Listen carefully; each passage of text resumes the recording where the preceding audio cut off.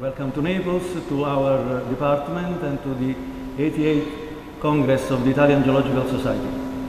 Such a conference was held for the last time here in Naples in 1929, so about 90 years ago, as a full conference of the Italian Geological Society. So for us, for our generation of Neapolitan geologists, is an honor to be here and hosting you on this occasion. This is not the official opening of our Congress, which will have place tomorrow at 9 at the main place of our conference, which is the Department of Jurisprudence. This is a sort of pre-opening, and the main event of this afternoon is the plenary lecture, the first plenary lecture, which will be delivered by Mike Benton. I don't have any additional words to spend, just to thank you all to be here with us, and I hope you will enjoy this conference in the next days. Thank you.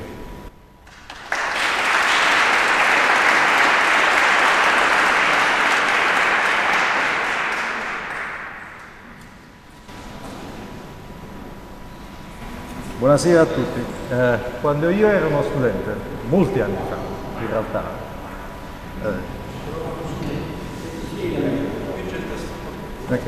quando io ero studente moltissimi anni fa, a un certo punto sono diventato appassionato della paleontologia dei vertebrati. Il libro di testo, allora come oggi era questo, Vertebrate Paleontology di Benton.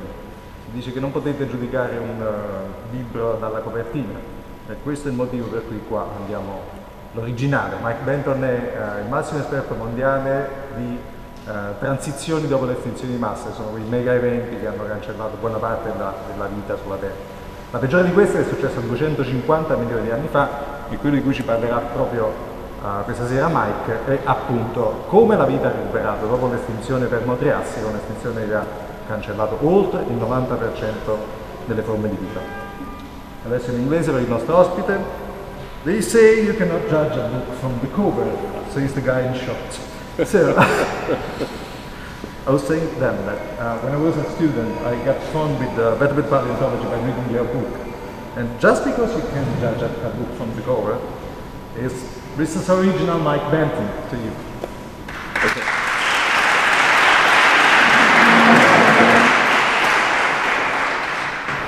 Thank you. Mi scusi, no parlo italiano, so I must speak English. I'm very sorry.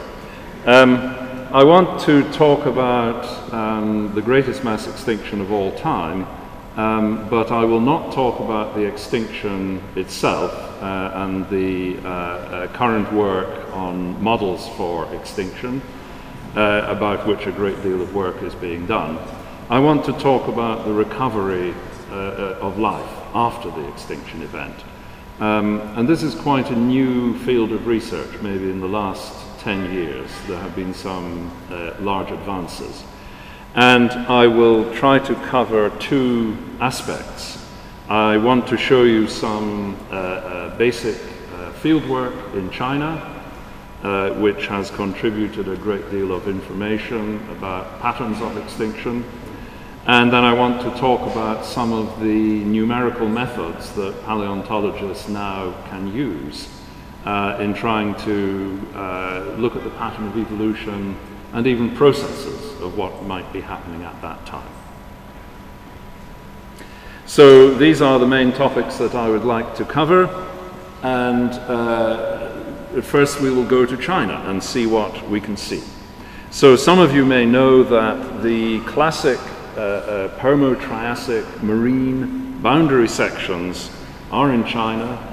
The boundary of the Permian and Triassic is formally marked in China, and the part of the reason for that is that there is a very rich fossil record.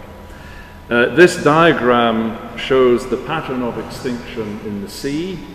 The diagram shows the time scale, and the Permo-Triassic boundary is here, and there are some 550 fossil species, marine invertebrates, each shown by a vertical range line. And what was noticed, and this has been studied and then studied again, so this is perhaps the latest version. There were previous diagrams, but this involves more intensive collecting, more data. And what was noticed was, first of all, the extinction does not happen at the PT boundary. The PT boundary is here, and in fact there are two levels of extinction, one in the latest Permian and one in the earliest Triassic, A and B. And the rate of extinction, the amount of extinction, is as high as people had expected from global studies. So I'm not going to talk about that tonight, but people had already done a great deal of a global scale study, and they had already arrived at figures of 90% for the rate of extinction, 90 or 95. And so here the number of extinctions is equivalent to something like 90%, and then the second level of extinction is about the same percentage.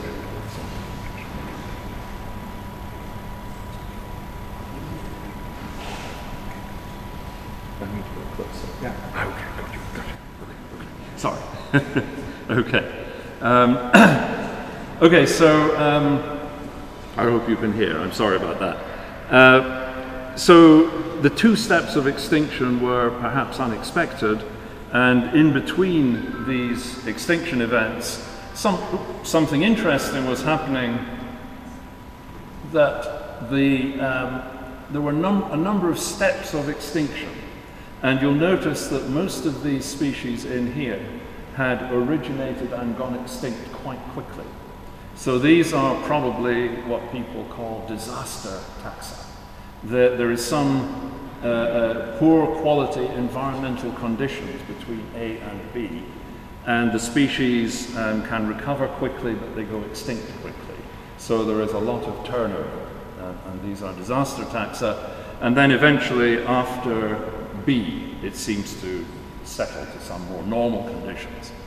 And there have been considerable efforts to date these sediments, and one of the reasons that this is the international standard is that there are a number of volcanic ash layers through the succession, and it's possible to get quite good quality radioisotopic dates.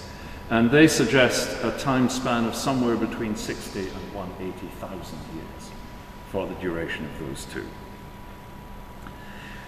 I want to move forward, though, into the Triassic and concentrate mainly on the recovery time.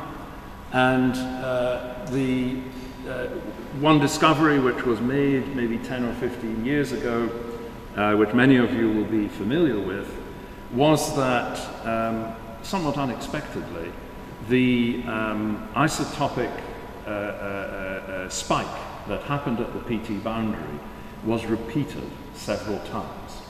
So at the PT boundary here, there is a sharp carbon isotope spike towards lighter carbon, and this was repeated here and here and here. So this is work of Jonathan Payne, and many others have confirmed that since. So in many cases when people study mass extinctions, they focus very closely on the event. Here they have extended for 5 million years after, and there are repeated carbon isotope excursions, which seem to be all as serious as the first one. And there's a whole discussion about how that could happen. If the influx of light carbon reflects release of methane hydrates, as some have suggested, at the boundary, what's going on up here? Could this be somehow repeated, or could they replenish the reserve fast enough? But whatever happens, and that's a whole debate at the moment, I believe, I'm interested in this in terms of its effect on life. And so we have to keep this in mind, that Earth conditions are not stable.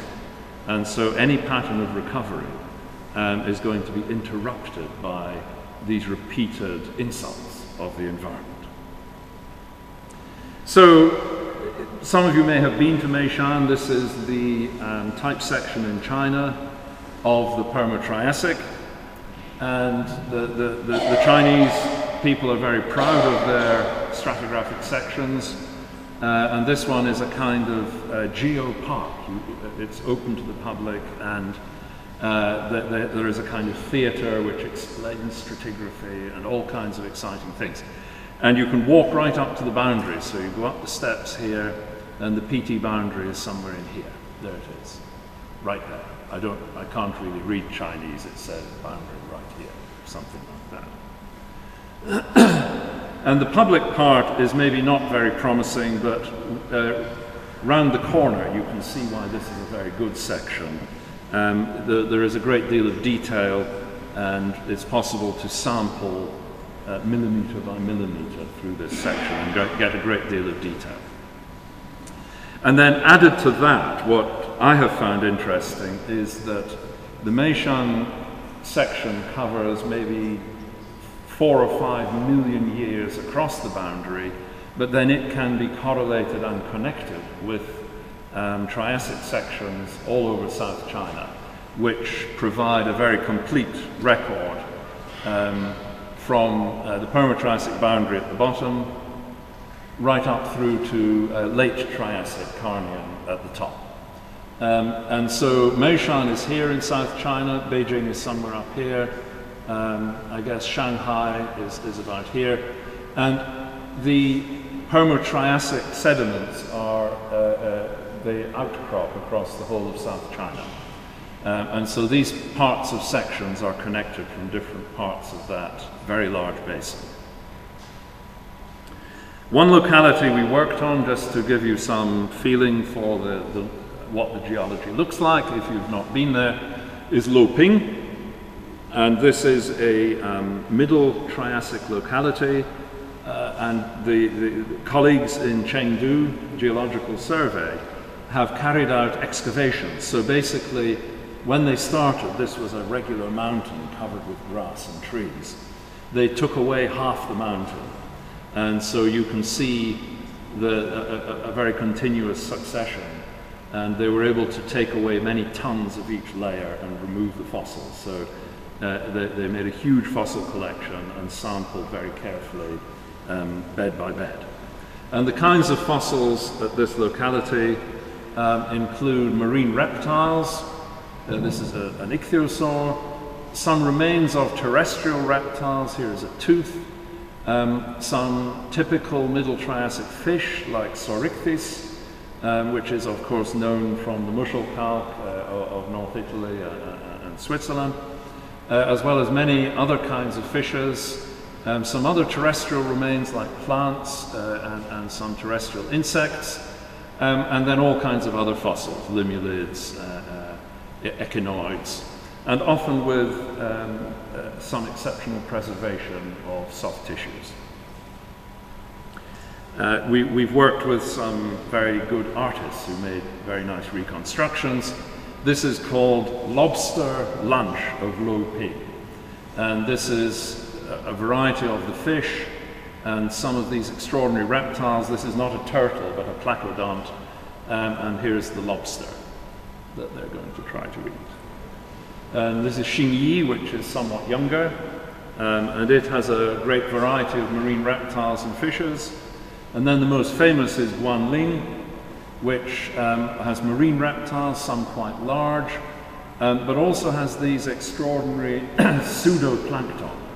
This is like in Holzmaden in the Posidonian Schiefer of South Germany, where there are crinoids growing from floating logs. And in this case, in Guanling, these crinoids can be 5 or 6 meters long. They are huge. And then they create a kind of unusual environment for fishes and other creatures to live in. So in a very simple sense, it's possible to track the reconstruction of ecosystems in the early and middle Triassic.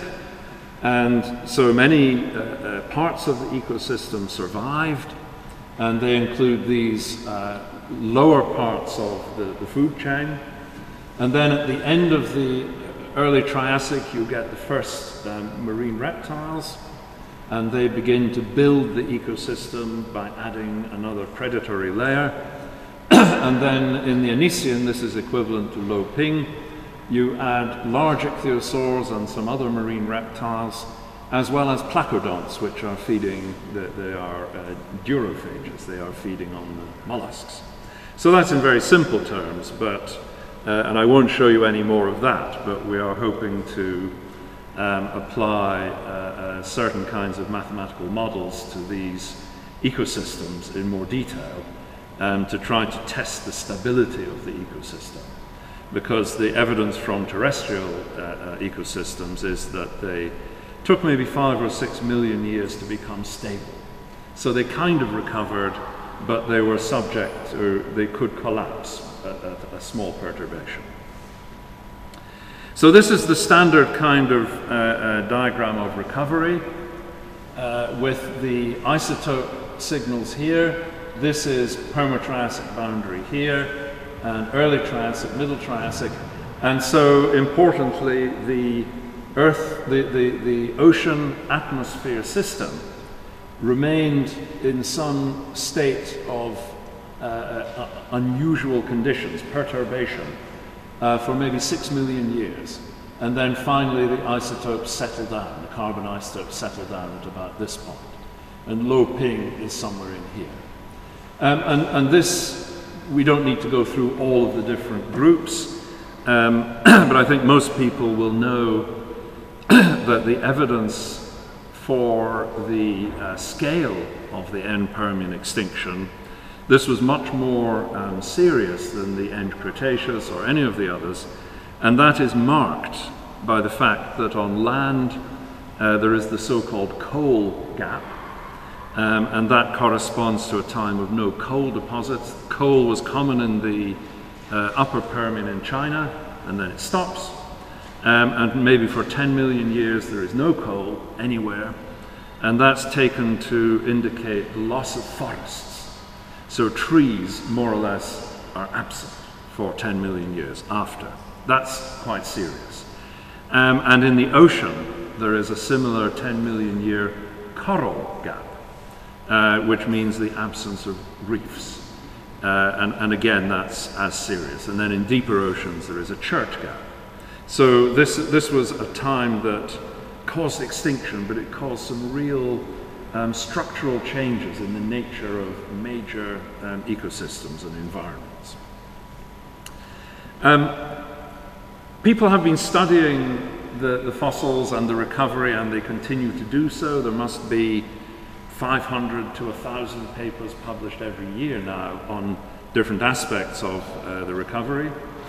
Many of the studies are in a traditional paleoecological frame, and the Chinese deposits and many of the others are very good for this because fossils are rich, and the quality of dating is improving rapidly, so it's possible to discriminate in a great deal of detail the sequence of faunas.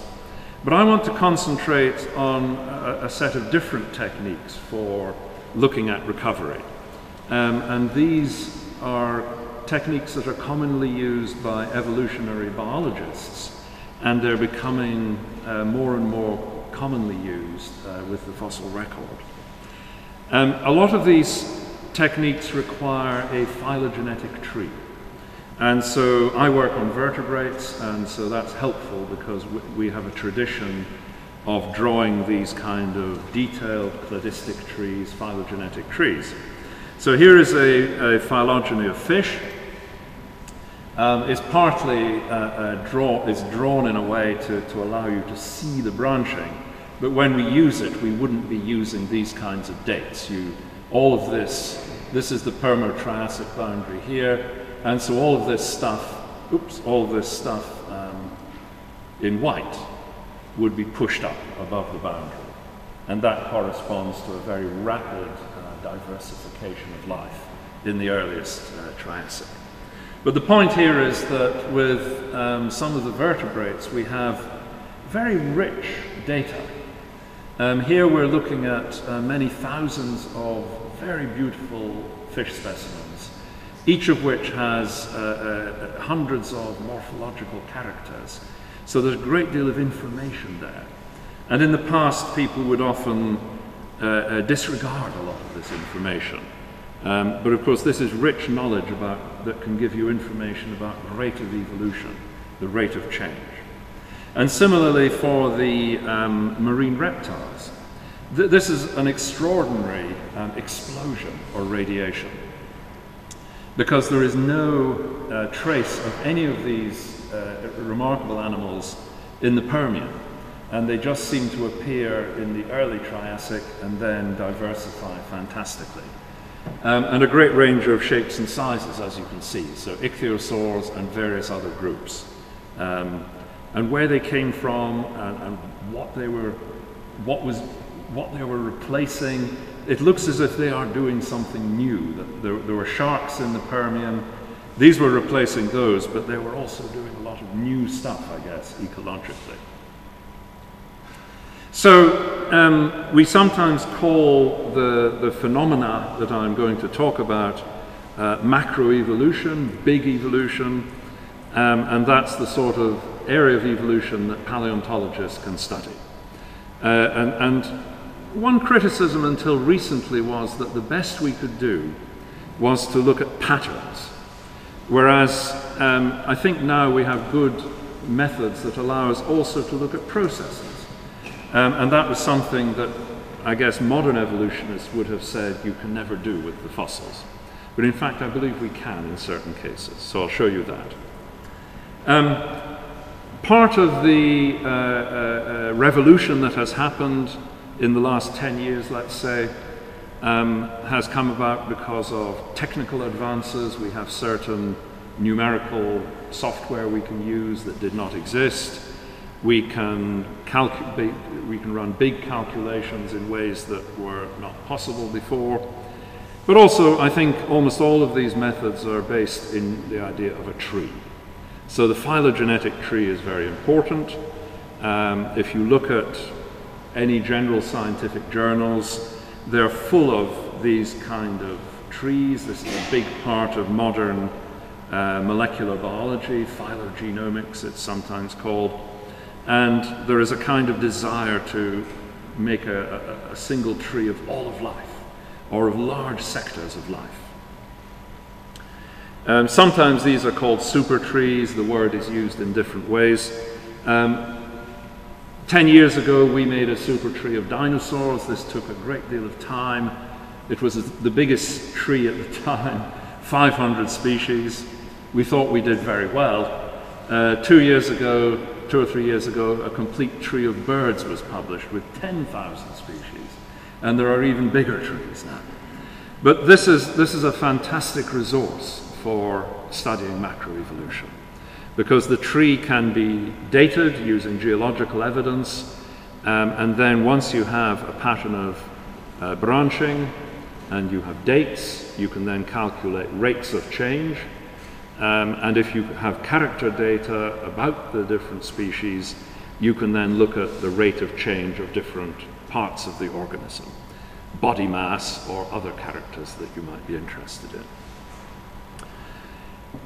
Behind a lot of the methods is an assumption that we are testing. So I mentioned that a lot of the methods go beyond pattern, they go to process. And so that a null model of evolution could be said to be a kind of random change, just change in different directions with no particular pattern. Brownian motion would be the kind of null expectation.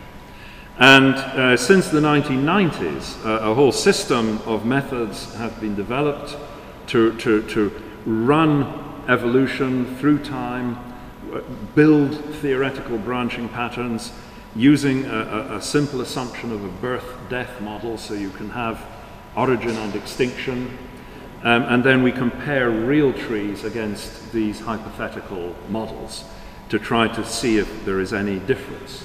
And those differences can show us whether there are trends or other kinds of unusual changes. And so some of the standard kinds of evolution models that people are looking for using these computational methods are shown here. The Brownian motion tree, this is a standard kind of evolutionary tree with time, geological time, and the trait is just the character, it is morphology in some way. And so Brownian motion gives a tree with each branch as a species, and they're just branching with no particular direction. Left, right, in no particular way. Early burst is another kind of process model, which is saying all of the evolution is happening early. It's all happening here. And then nothing much happens in the upper part. Trend is where everything is going in one direction. And so you would then argue there is some selection, some pressure, evolutionary pressure moving the species that way. Ornstein-Uhlenbeck is where there is a kind of central tendency. The periphery, the extremes are removed, and you keep coming back to a central pattern. The only other technical thing I have to introduce is disparity, and then we will look at some results back to the Permo-Triassic. I just have to define a few terms and give a few ideas about methods. In English, we often use the word diversity in many different ways. And so we have to be clear, in these kinds of studies, we mean species richness, just the number of species. And we use a different word in a technical way sometimes, which is disparity. And that is the morphological diversity. So that is the amount of variety of morphology.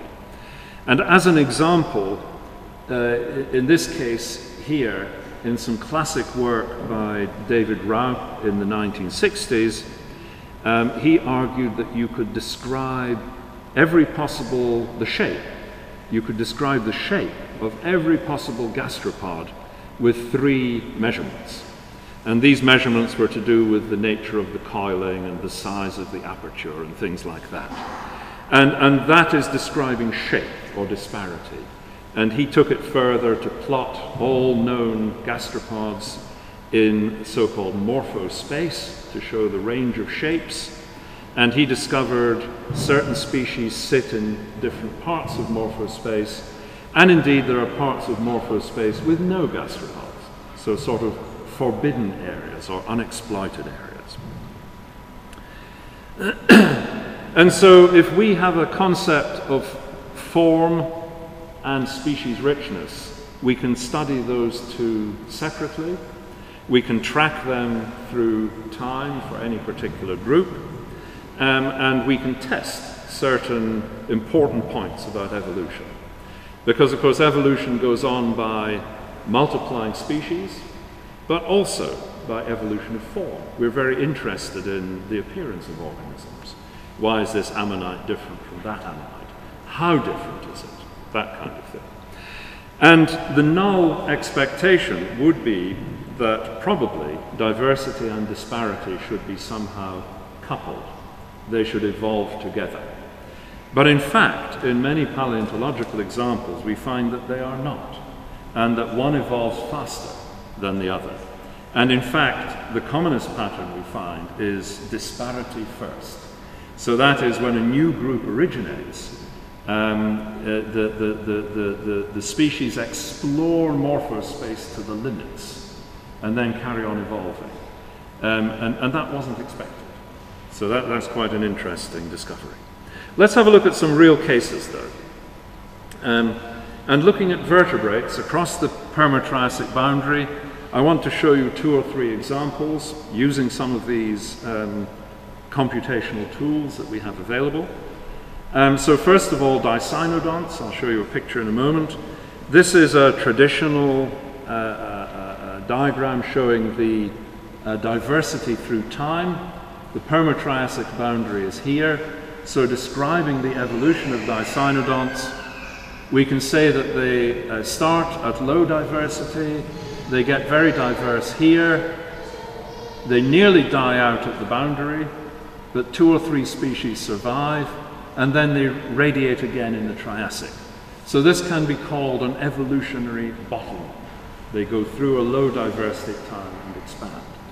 But here the question was, if that's what happens to species richness, what happens to morphology, form, disparity? So here is a typical dicynodont. This is a very famous one, Lystrosaurus, one of the famous terrestrial survivors, and well known from many different parts of the world, and in fact this one known from thousands of specimens. The data for this study is very rich. People have been collecting these rather large or rather bulky, rather heavy animals, so they're well fossilized. The fossils are easy to identify, and there are, each of these is a species. Here's the Permo-Triassic boundary. So there are 100 or more species, and the time ranges are quite known in quite a bit of detail from different parts of the world. We also can create a phylogeny. So here is some work I did with a Russian colleague, and we can see the great diversity of late Permian dicynodonts here, and then 2 or 3 species survive, and then here is the second flower, the second radiation in the Triassic. So the pattern of evolution is fairly clear. In terms of disparity, we found something slightly unexpected, or maybe it is expected.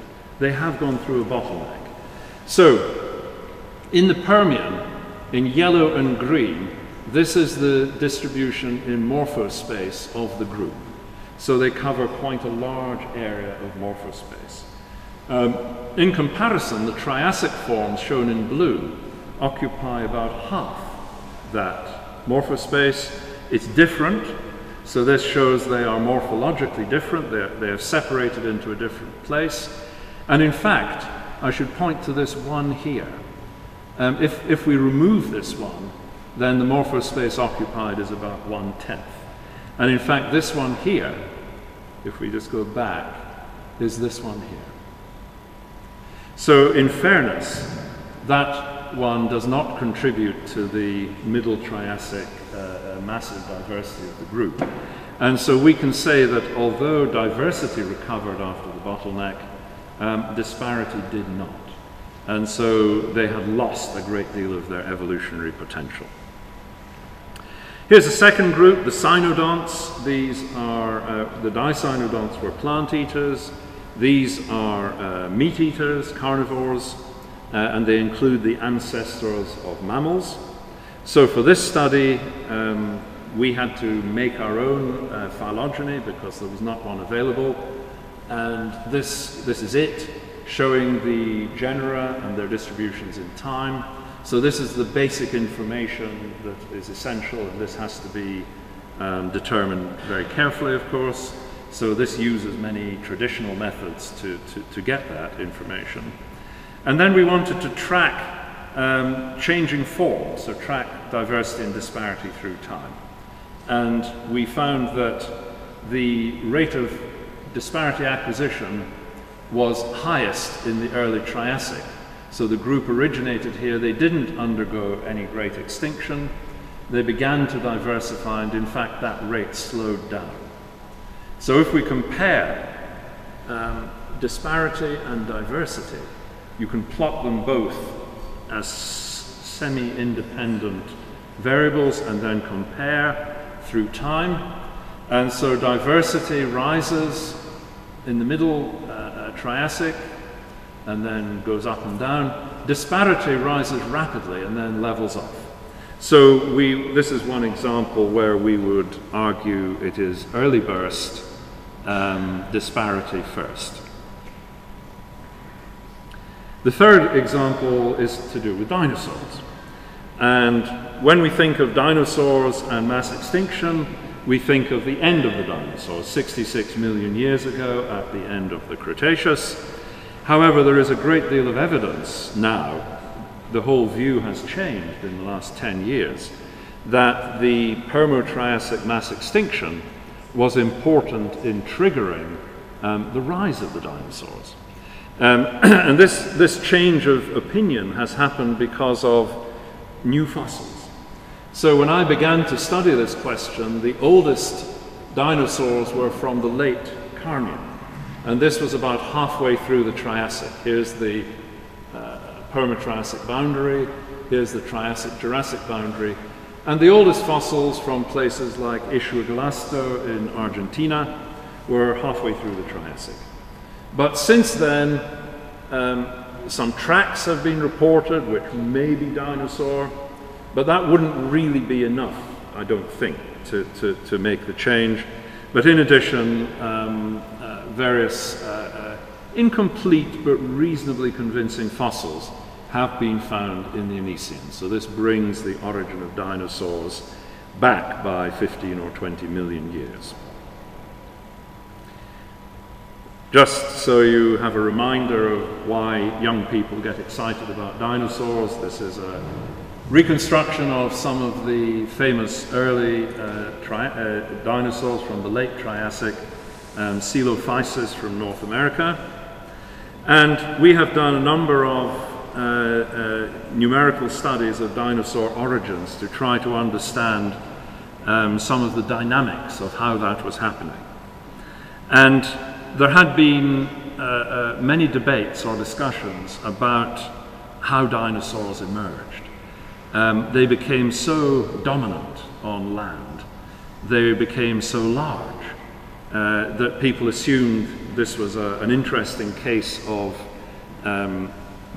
evolutionary replacement, and in some cases the model for origin of dinosaurs involved quite active competition and a kind of driving evolution of the group. So in this study done with my master's student at the time, Steve Brusate, we looked at disparity of early dinosaurs in relation to the other groups that they were replacing. And in summary, we could not find evidence that dinosaurs were radiating aggressively. They were radiating quite slowly. The expansion was quite slow. And there was very little evidence that they were affecting other groups. And so to explain the diagrams here, this is late Triassic at the top, this is early Jurassic at the bottom. I should switch them around. And in the late Triassic, this is the morphospace occupied by dinosaurs. Here are the other archosaur groups that they were competing with. And these include the ancestors of crocodiles, these include the ancestors of birds.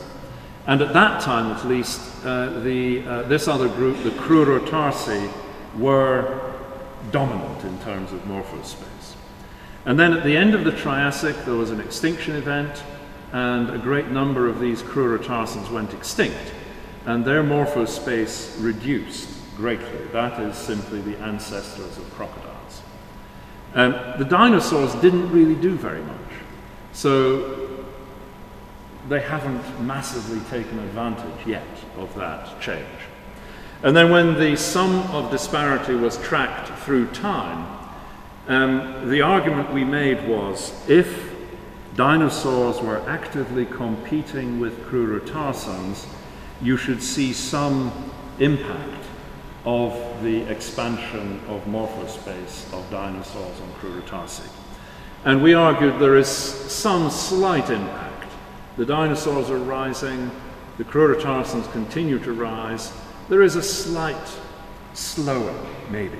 And then across the TJ boundary, the extinction happens and they go right down here. And dinosaurs actually go across with very little change. So at the very least, we could say there may be some interaction, but not very much, and maybe none at all between the two. An independent study using slightly different approaches, using a phylogenetic approach and testing for trend models of evolution, was done by Sukias and colleagues in 2012, and this diagram is from their work. And they were testing all the way through, could they find any evidence of interaction between these two groups? They were admittedly simply looking at body size change. So here are the dinosaurs and relatives, they get bigger and bigger. This is Permo-Triassic, I should put the scale on The PT boundary is somewhere about here. And these are the therapsids, and they get smaller and smaller, and here are the first mammals. But in neither case could they find evidence of active trend. They call them passive trend. They're just changing size and doing it at such a slow rate that you can't demonstrate a model of active trend, active competition. Nearly done. I just wanted to introduce very briefly a new method that we're hoping to apply to these questions of recovery. We published a few months ago in PNAS a study on the end of the dinosaurs, and the method here was to use so-called Bayesian species dynamic modeling. The input data are the same as what I've been describing. So you need phylogenetic data, you need geological time data, you need character data. Here we were simply using body size, and we don't use mass, we just use a length, like a bone length.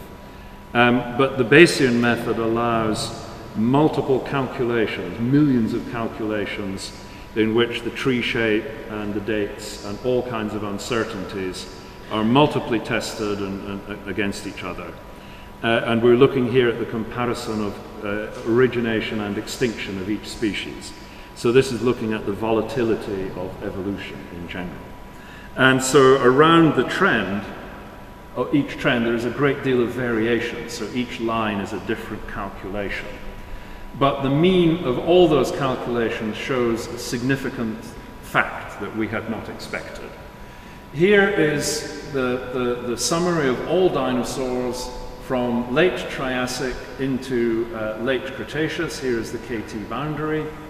And the overall pattern of species turnover is that the rate of evolution is slowing down. So this simple plot is based on an enormous number of calculations that take account of all kinds of uncertainty in the data, and there's plenty of uncertainty. And then we took apart the data to look at the three different groups of dinosaurs, the large sauropods, the carnivorous theropods, and the ornithischians. So we wanted to know, were they all showing this pattern? And indeed they were. So this was not driven by one group of dinosaurs or some other group. They're all showing a slowdown. And in fact, in the end, we recognized two groups, the hadrosaurs and the ceratopsians, which were going against the overall trend. So we took those out, and what was a leveling off became a decline. So the overall pattern is that these two groups were expanding actively, and all the others were in decline, and the decline starts something like 50 million years before the end of the Cretaceous. This was a kind of analysis that at one time people would have thought was impossible, but now we have such rich amounts of data that we can now apply these rather advanced computational methods, and they have many advantages that they can accommodate uncertainty so that you're not ignoring it in any way, but you're able to look through it and try to get to the fundamental pattern of what is happening.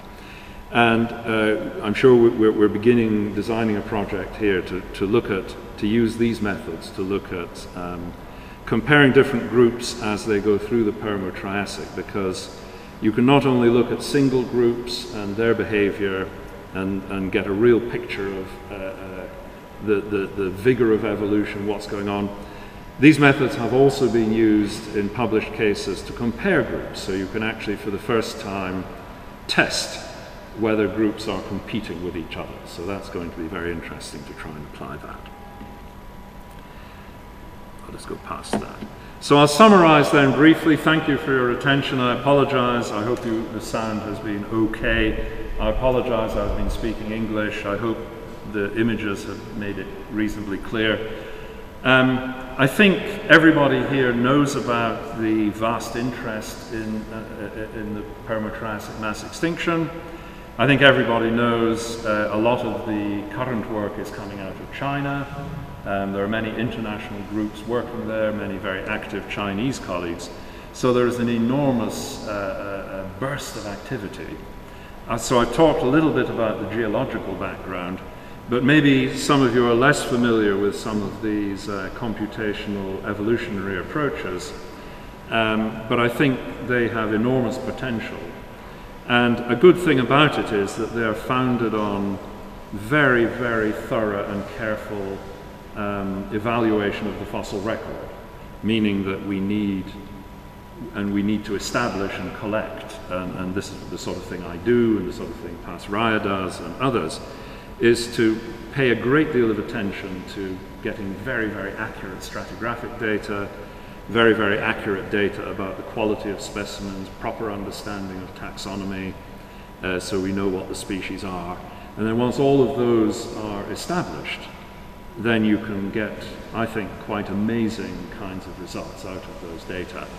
And I think, finally, this revolution in the way we can use the data is speaking out to a wider community. So here we are able to take classic kinds of paleontological data, which at one time would only be of interest strictly to the paleontologists themselves, out to a wider field of evolutionary biologists who find a lot of these results understandable because we're speaking the same language and using the same software, but also quite fascinating because they may not have access to this kind of information from the genome. You have to use the fossils to get this kind of information about how evolution works.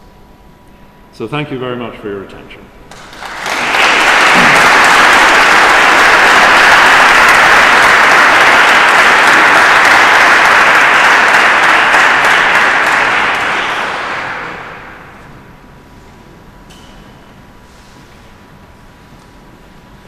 Thank you, Professor Benton, for your lecture.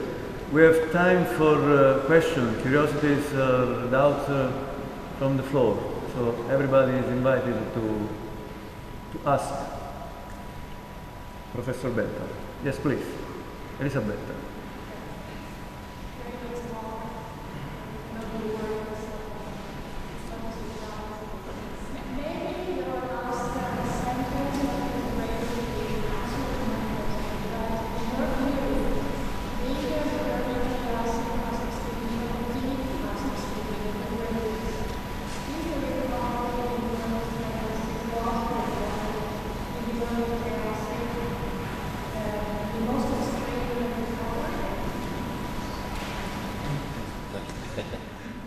Yes, I'll repeat the question. So the question is, because the extinction event may have been the most extreme ever, is the recovery perhaps the most extreme? I think that's a difficult question to answer because, of course, we have to think about the Cambrian as well, and that was a time of extremely, we believe, extremely rapid radiation of many groups of animals, not necessarily following a mass extinction, but maybe at the same rate. I suppose we could argue in this particular case there is a relevance to questions that people maybe ask about the current biodiversity crisis. Here at least we can say, well, life was driven nearly to complete annihilation, complete extinction, and we can track how the recovery happened. But we wouldn't want to give people any false hopes because, of course, to a geologist 10 million years is not a long time, but to voters and human beings 10 million years is far too long.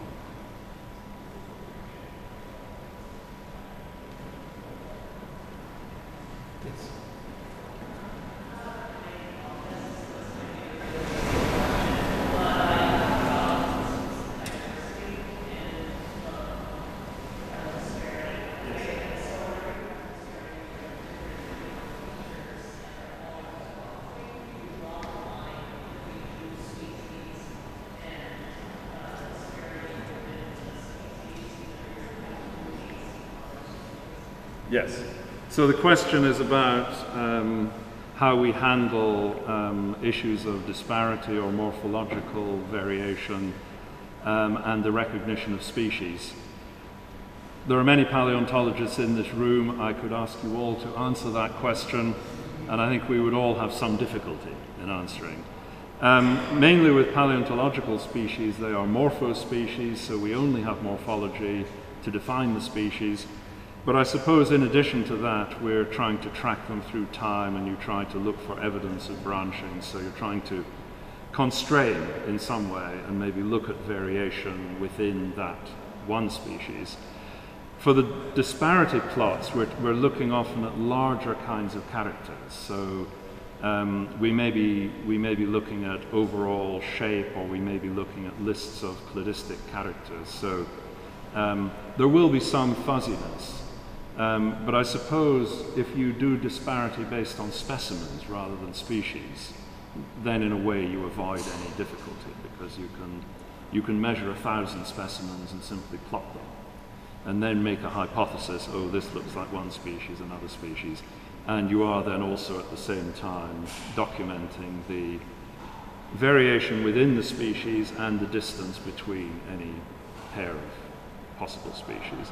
But in the end, of course, when we're dealing with fossils, we can't always be 100% certain that we're getting species definitions right.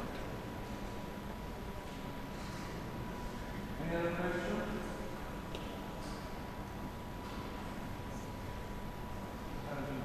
Okay, thank you again, Professor Benton.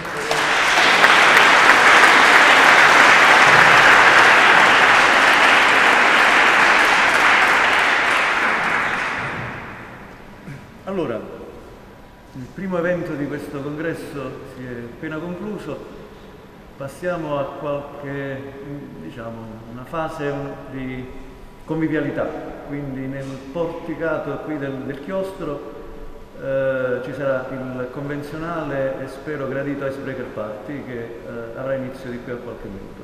Vi ringrazio e vi do appuntamento domattina dalle 9 a giurisprudenza per la cerimonia inaugurale. Grazie ancora.